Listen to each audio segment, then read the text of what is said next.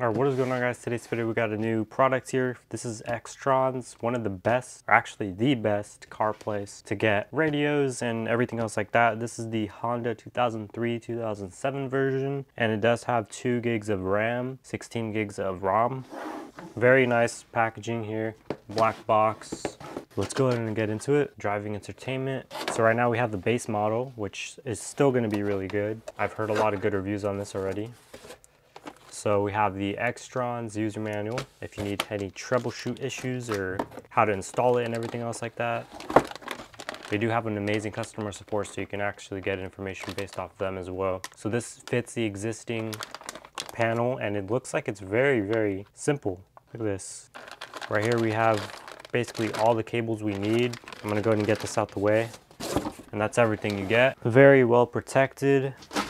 And it came in like 2 days. So I'm gonna save this, or actually I wanna open it now. So this is the Xtrons. You have basically most of the power here. You have something covered up right there. It says, warning, do not use any power cable other than the provided. So don't use the existing power cables, use the ones that are included. And then on the front, you have everything else. You have the mic, restart. You have the power, home, backwards, volume up and down. You can also program it to have it on the wheel itself. You have the driver's temperature and the passenger's temperature. You can control the main temperature here, out, AC, mode off, the front, rear, auto, dual, and you also have the ventilation, like however you want it to cycle through. So this does support dual obviously ventilation, so it's really good. Basically how it is on how it is on the original manufacturer. And then everything in here, so you have your little AC box here, like your little converter, one of your USB cables, another USB cable. You have 2 of them. You have your antenna right here.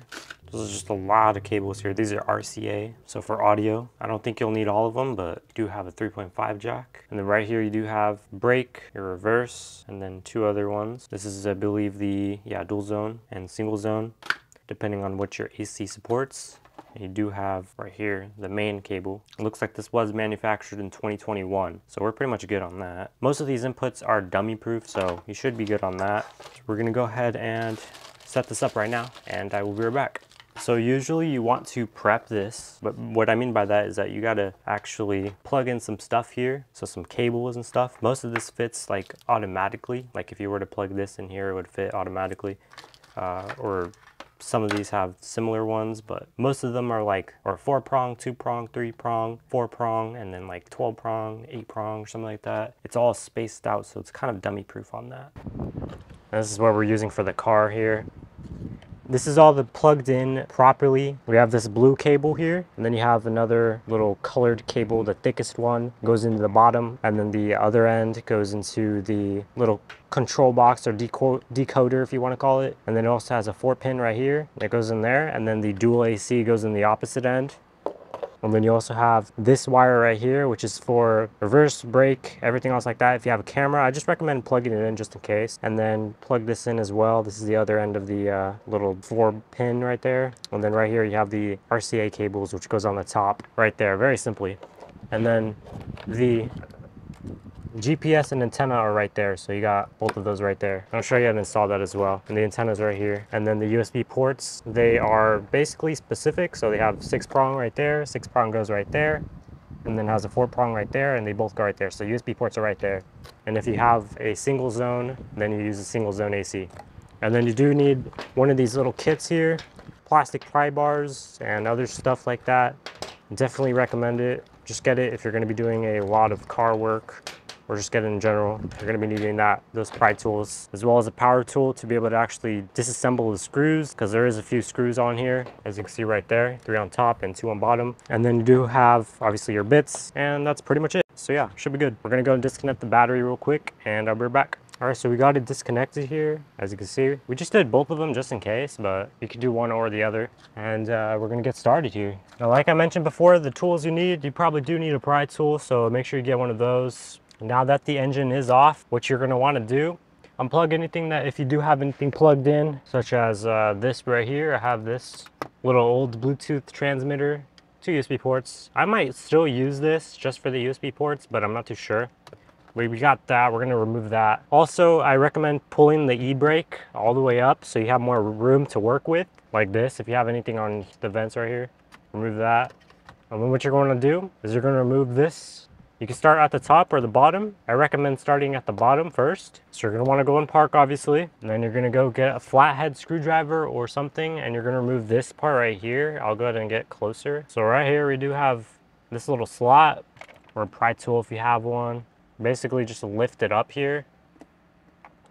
Removed it. All right, and then you're just going to bring your key in here and then bring the gear shifter all the way back, and then that's pretty much how you're going to go into the last mode, basically. It's a little harder to get into, so I recommend something a lot thinner, the corners or edges, whatever you want to call it, and then move your way in. You might need to use a flathead first.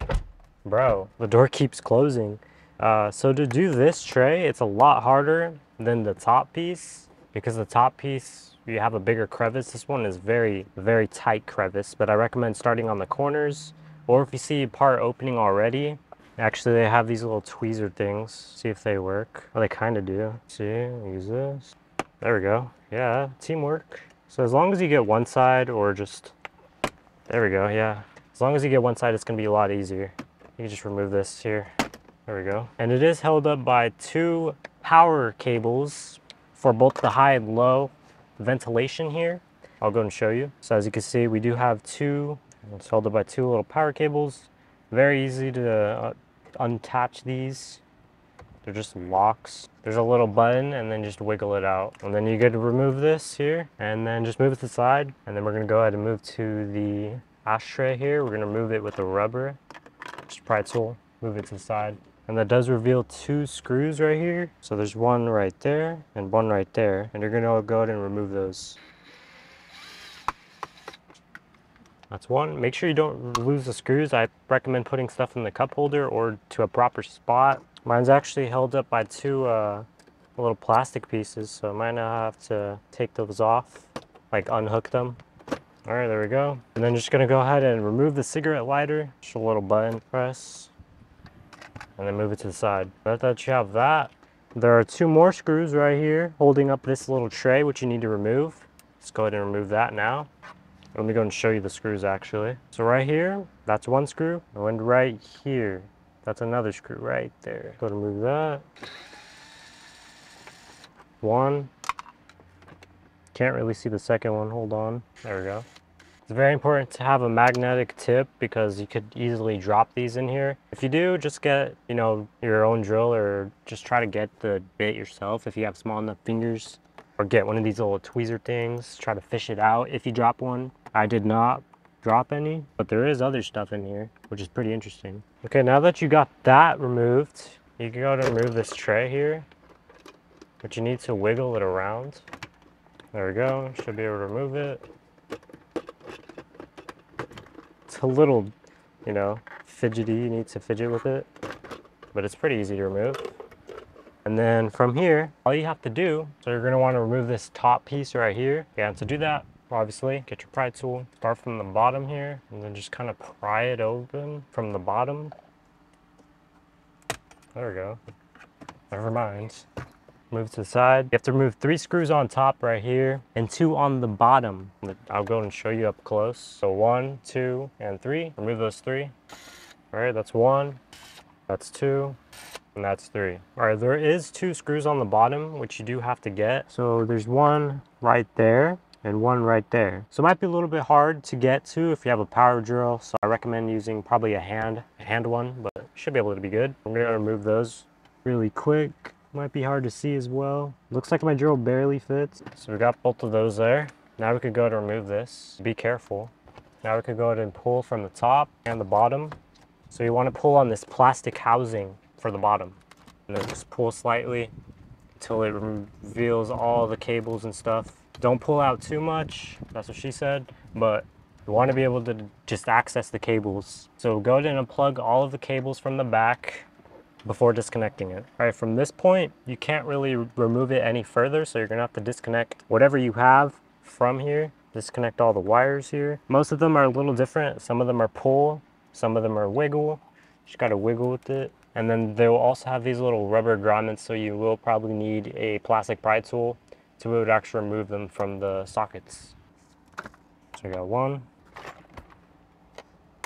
2, I believe dual zone AC right here, the green ones.